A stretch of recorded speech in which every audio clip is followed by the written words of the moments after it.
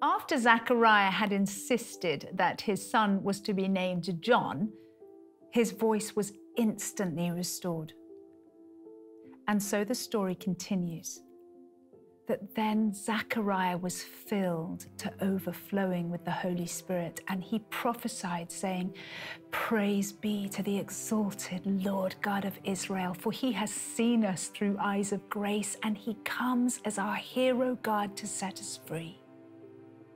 He appears to us as a mighty Savior, a trumpet of redemption from the house of David, his servant, just as he promised long ago by the words of his holy prophets." They prophesied he would come one day and save us from every one of our enemies and from the power of those who hate us. Now he has shown us the mercy promised to our ancestors, for he has remembered his holy covenant. He has rescued us from the power of our enemies. This fulfills the sacred oath he made with our father Abraham. Now we can boldly worship God with holy lives, living in purity as priests in his presence every day. Now, one of the things that struck me when I really started to dwell on this passage was this. I was surprised to see that Zechariah, and actually Mary as well, make the link that Jesus' birth is the fulfillment of promises to Abraham. Now, I had associated Jesus' birth as the fulfillment of Old Testament prophecies and promises given to others, including those like David, Isaiah, Malachi. But somehow I'd failed to make a firm link between Abraham and Jesus.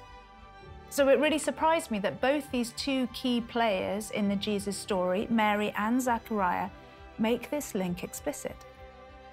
And so I had to ask myself, now what were those promises to Abraham? And I needed reminding. In very brief summary, there was a promise to make Abraham's descendants as numerous as the stars and as numerous as the sand on the seashore.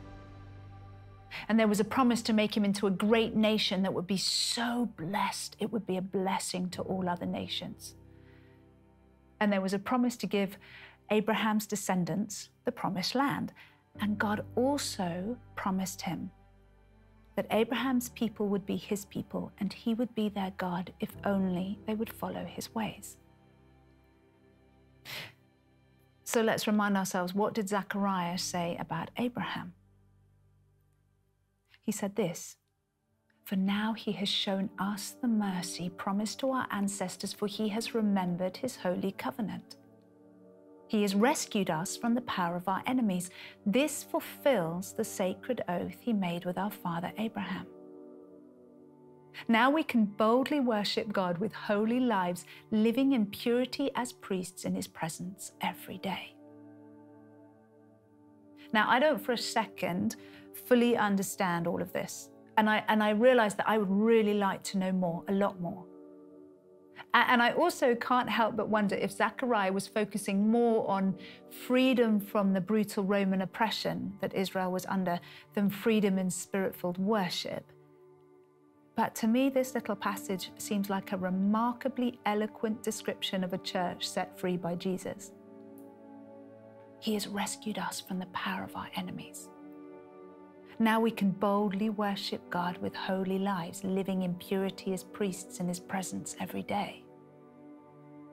Believers set free, enabled to worship and enjoy God's presence anytime, anywhere, living in holiness and purity because of Jesus' sacrifice on the cross.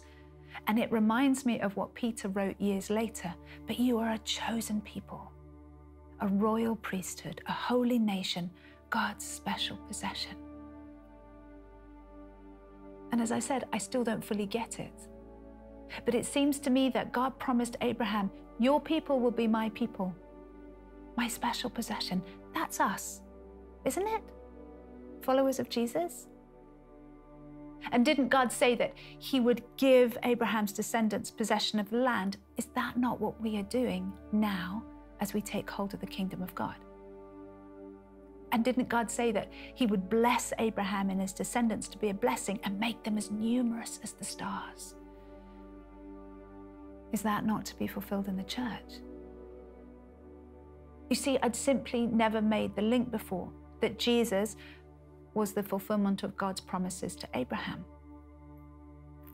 And it makes me realize that there is so much more to dig into. There's so much more to understand. There's so much more to learn.